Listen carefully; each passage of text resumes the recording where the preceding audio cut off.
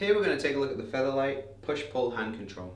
To operate, simply push for brake and pull directly back towards you for acceleration. The push-pull utilizes our short stroke design, so during acceleration it's only the handle of the hand control that moves. The main body and the brake rod itself stays stationary, so this allows for a much cleaner install with a lot less dash modifications, a lot more leg room. But it also means during acceleration and braking, your hand is never too far away from the steering wheel, which allows for a lot more two-handed access during driving. There are a couple of options available with the Featherlight hand controls, a couple of add-ons. And the first one is the city mode option. So when city mode is activated, and simply to activate it you just push this little button here, you still get full range of motion in the hand control itself, but it actually limits the throttle output to 50%.